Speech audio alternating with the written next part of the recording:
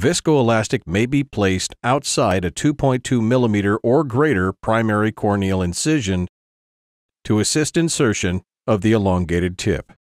A Thornton ring is recommended for eye stabilization.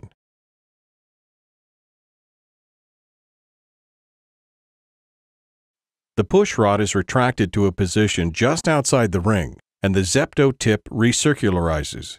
As suction is applied, the push rod is retracted to the wide portion of the Zepto neck, allowing the suction cup to drop vertically onto the capsule. Capsule apposition is essential for the development of adequate suction needed for a complete capsulotomy. Suction is monitored by the flow of small air bubbles in the viscoelastic until it has stopped. A 4 millisecond energy pulse is delivered to create the capsulotomy. Suction is then reversed and viscoelastic pushed back into the suction cup with a small amount of balanced salt solution floating the Zepto tip off the capsule.